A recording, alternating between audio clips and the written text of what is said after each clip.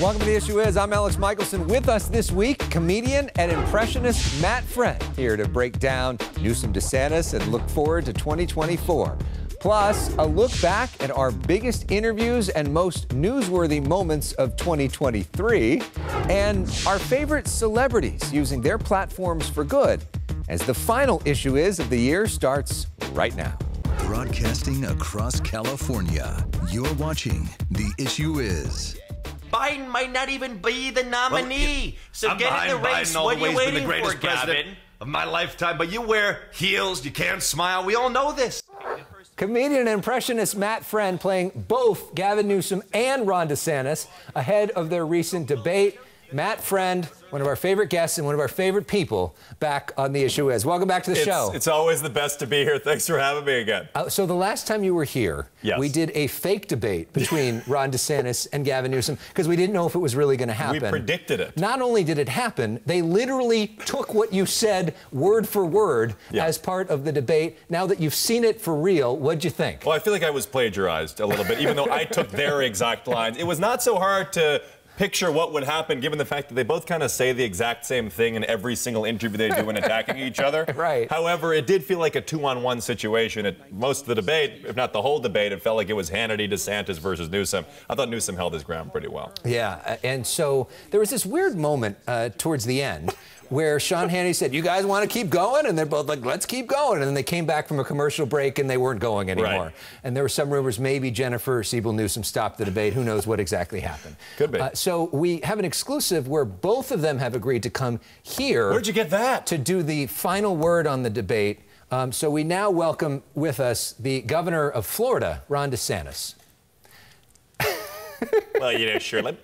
Well, let me just tell you, first of all, this debate was just another example that shows a guy like Gavin Newsom, well, he has no business in the Oval Office, let alone running the state of California. There's homeless running wild. You see how slick the guy is? And let me just tell you, okay, people are saying that, you know, I'm wearing heels. They're saying I'm wearing lip. It's not true. I'm a tall guy. I got a lot of power. I did that when I did the Little League. We all know that to be true. And let me just tell you, these Democrats, they want to run our cities amok. It's totally not okay. And as your president, there's going to be a new sheriff in town, so buckle up, smile. It's so great. It's all the way over here. Governor Newsom, your response, the last word. Well, I would just say that Ron DeSantis, he's no Ronald Reagan.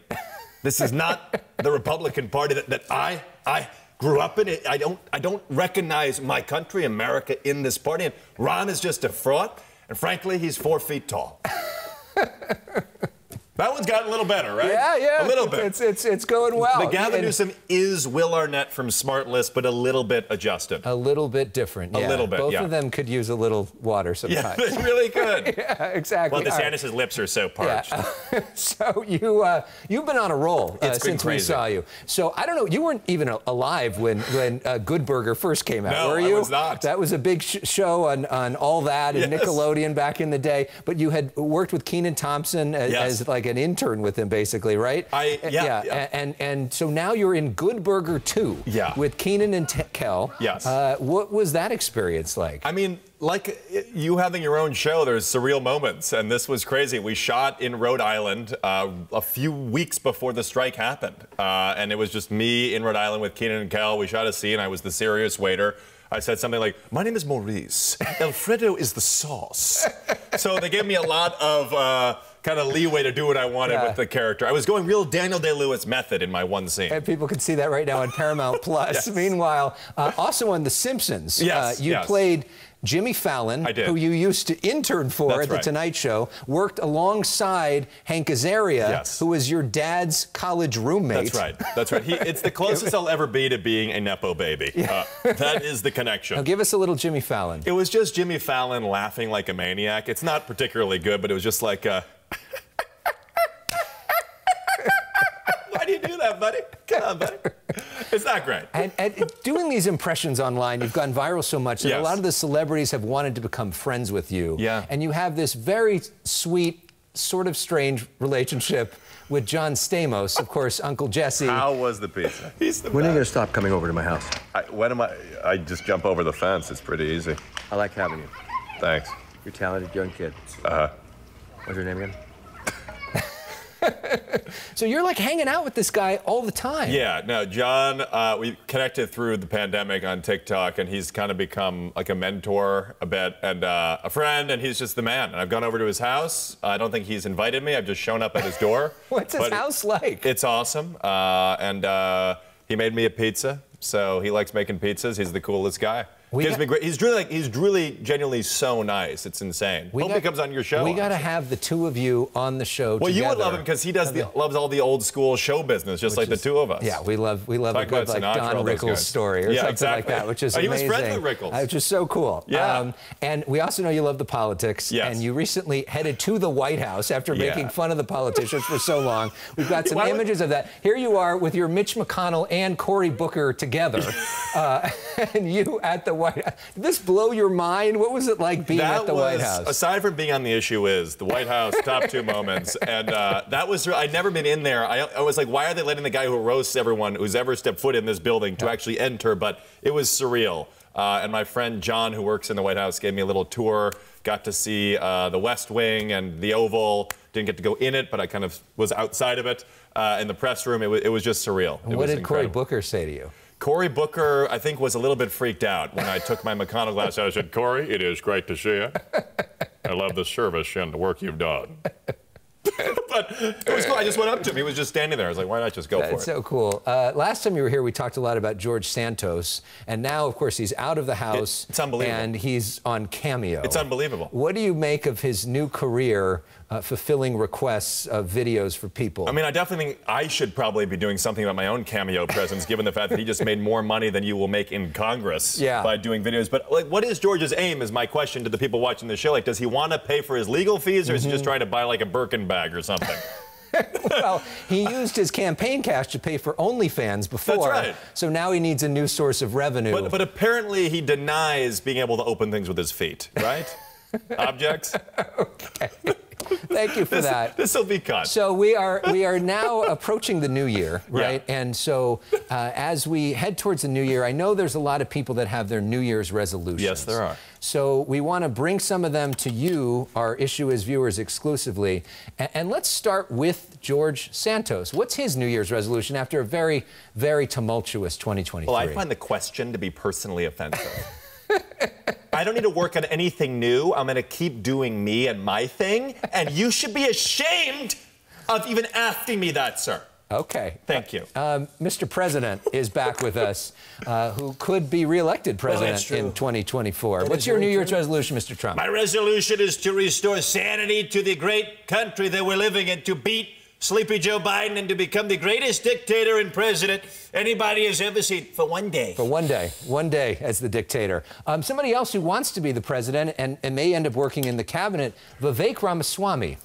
Well, in this country, my one resolution is to disband the woke agenda that pervades our system in the country and to disband liberal ideology in our schools. Thank you very much, Mr. Ramaswamy. We also have a new guest this time, the Speaker of the House, Mike Johnson, who a lot of people are just getting to know. Mr. Speaker, what's your goal for the next year? Well, Alex, I'm glad you asked. And I would say my one goal as a House Republican, and we're pushing the ball forward every dang day of the week, would be just to get more kids inspired by God and to place your hand on the Bible every single morning and say, I'm grateful for this life. Except for minorities. Thank you so much. We can't do that. God bless you, Mr. Gotcha. Speaker. Thank you very much. You know, the Speaker is working now with the Senate Minority Leader, Mitch McConnell, who hopes to be the Senate Majority Leader once again. Mr. Senator, your New Year's resolution. Well, it's clear that my New Year's resolution would be to just get... Mr. Senator, okay, sir. I'm fine. Okay. I'm totally fine. I've recovered. Okay. The president called to check on me. I told him I got sandbagged. Okay, now we're joined by Leonard Bernstein, the star, but not just Leonard Bernstein. We're joined by Bradley Cooper playing Leonard Bernstein. Well, I would just say that if someone doesn't sing in you, then nothing sings in you. And if nothing sings in you, then you can't make music. And that would be my New Year's resolution, to make more music and to win an Oscar. Okay, thank you very much. We also have Stanley Tucci is here with us. I know one of your favorites. I'm hungry already. Are we rolling? We filming? Okay. My New Year's resolution would be to become an even better chef and to perfect my mother's perfect recipe of a chicken cacciatore. So keep cooking and keep smiling. I'm Stanley Tucci, and this has been The Issue Is. Thank you very much. And finally, when we think of New Year's now, we think of Andy Cohen, who often hosts New Year's. Right. What's your New Year's resolution? My New Year's resolution is quite simpy. It would be to let the daddies drink. And I'm not just talking about New Year's, okay? I want to drink whenever I want. Yeah, even though I'm a dad, I should enjoy my life. You know what I mean? I think so. Yeah, it's amazing. John Mayer's in the clubhouse. I think Andy and Anderson should invite you on New Year's. Yeah, that's a good idea. That's a good idea. I agree. So you're everywhere, and you're on tour as well. People can see you as we put up your website, mattfriend.com. Yes. In San Diego. Yeah. January 25th through 27. Again, they can find your information at mattfriend.com. Yes. And there's your picture there, Matt Friend Live. And you've also been hanging with singers. We know you got a great singing voice. Michael Bublé, recently you were out with. Yes. You know, it's interesting to see the two of you guys together. I know you've been doing impressions of him for years. Yeah, it was surreal to meet him, and he's just a super nice, cool guy. And you know, we like to end our segments with music here on The Issue Is, but since we can't actually afford to have Michael Bublé... Oh, I see where this is going. ...or pay for his music rights, or frankly pay for the good version of Jingle Bells, how about you take us out with Jingle Bells, the generic version? Okay. Yeah. Hello, friends. A jingle bells, it's Elex Michaelson show. We all know he's your favorite newsman in California. A jingle bells, we know what the issue is. The issue is Elex is here, and I don't know what else to say. Hey! Hey, dashing through the snow in a one-horse open sleigh. Elex is here, and Gloria already isn't dancing. Where is Rick Caruso? He is not the mayor, because Karen Bass won the thing, and that is why I'm here. Hey, jingle bells, jingle bells, jingle bells, jingle all the way. I am here on 511, and Elex is here to stay. Hey! Jingle bells, jingle all the way. Thanks, we'll be right back. Good night, everybody. This is our final new episode of The Issue Is this year, so here's a look back at some of our most memorable moments of 2023. What is your big takeaway from this trip? Well, tear down the walls. We travel exclusively to China with Governor Newsom for his high-profile meetings talking climate change. The most important issue in our lives. We're in Monterey Park after a mass shooting. How do you make somebody feel better in a moment like this? By trying to do better. We visit Glendale amidst clashes over LGBTQ issues. Where's our humanity? Where's our decency? In Venice, we talk mental health reform. It's the most exciting thing I've ever been part of. At the GOP debate, we ask about his debate with Florida Governor Ron DeSantis. You're baiting him with the debate offer? Of course. I mean, why is he debating a guy who's not even running for president when he's running for president? Governor. One of our favorite journalists. With Arnold Schwarzenegger, we check out green tech. Fetch the pectorals. Very nice. Work out at Gold's Gym. Bravo. And observe his efforts to fight anti-Semitism and help survivors of October 7th.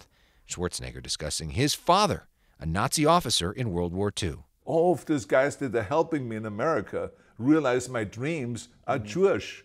I said, so you should never ever talk about Jews that way. LA Mayor Karen Bass talks her challenges. Is it fair to say the system is more effed up than you thought?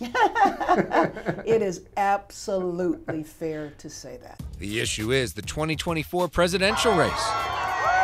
Mr. President, what's your message to the people of California? It's in a lot of trouble, California. Would you like to run against Governor Newsom? I'd love it. You've known Donald Trump for a long time. What do you make of him coming back? It scares the crap out of me. Biden 2024, is he too old to be doing this? I think that Joe should step aside. People get so worried about Joe Biden's age, but this is binary. It's a choice between two people. If the final choice is Trump versus Biden, right now you're undecided? I am not going.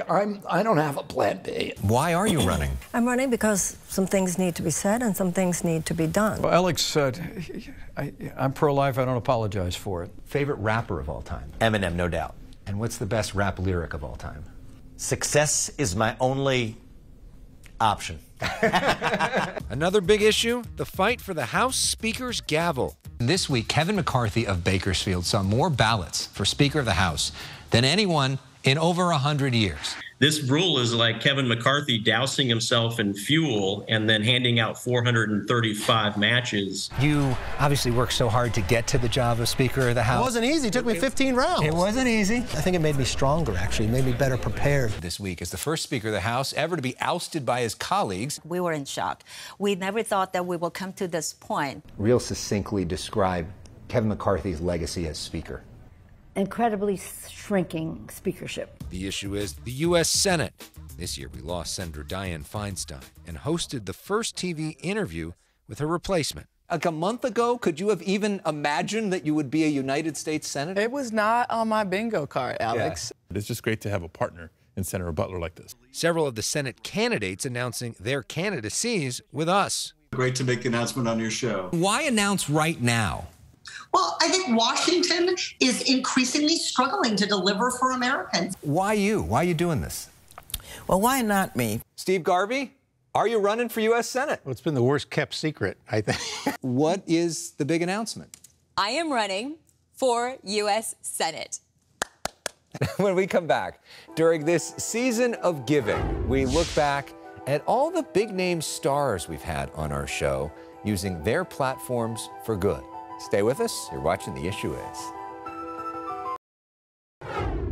As we look back on 2023 on The Issue Is, we especially enjoyed stories like this one, where we could take a break from the political back and forth and talk to big-name stars using their platforms for good, including George Clooney.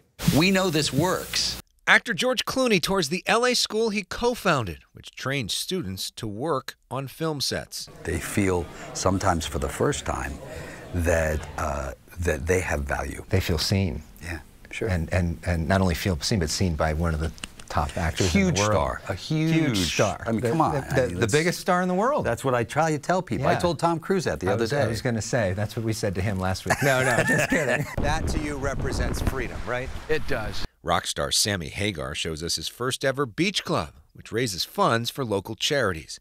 After relying on food banks as a kid, Hagar now donates to hundreds of food banks around the country. I recommend more artists do that. There's something I'll look at the camera and say, you guys need to do that. Thank you. Yes, ma'am. Magic Johnson delivers holiday hope to underserved communities that he's invested millions to lift up. It's been important for me to give back, touch other people, because somebody helped me to become Magic Johnson. I didn't do this by myself.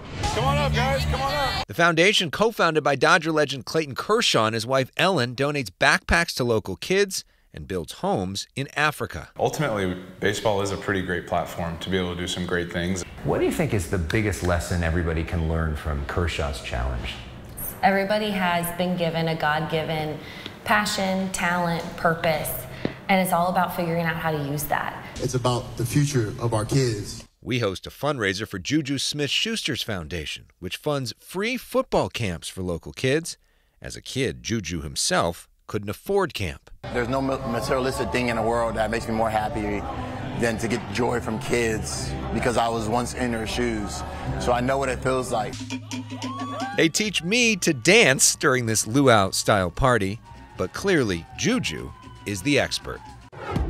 You can listen to extended conversations with all of those guests anytime by searching for The Issue Is wherever you stream your podcasts. We'll wrap things up for the year with my favorite interview of all, after this. It's been 5 years since we launched our show. You were there on week 1. It goes fast. Congratulations. Thanks so much for being on The Issue Is. Hey, it's a great program. I love to be on it. It's been great. It's been a great show. Thank you. And we hope you'll come visit us. I love your clips. Wow. I don't think I've ever gotten that question before. You've become the brand name in California now. So every California congressperson has to pay a visit. I'm glad that we have people like you, because you are objective and fair. You realize that over the next 10 years, if you aren't already, you'll be way more significant than me. Thanks so much, guys. Great to see you. Got to tell you, that guy is one of the best guys to analyze politics in the country. Right. Period. Anytime you call, no matter what the issue is, I will be there for you. And I will be there for your station because you're fantastic. All of those incredible guests for being on the show and saying such nice things about us. But of all the guests this year, one person stands out to me personally. Her name is Selena Biniaz-Karp, and she was the youngest girl on Schindler's List. She's now in her 90s. We talked with her at the Auschwitz exhibit at the Reagan Library, and she shared with us the key lesson from her life. You have to forgive. You cannot hold grudges. You cannot hate, because it will get you nowhere. I mean, there's some people that'll hear that and say, how do you forgive the Nazis, the worst people in the history of the world? You forgive, but you don't forget. How about that?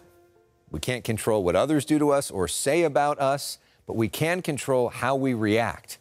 Keeping anger or resentment in your heart takes up space that could be used instead for love, especially love of your family. I couldn't be more grateful for my family for making everything I do possible. I am also so grateful for our small but dedicated, creative, and kind behind-the-scenes crew who are key to every episode that you see. So we end this year with images of them and a wish of a very happy new year to you and all those you love. See you in 2024 for a wild election year ahead.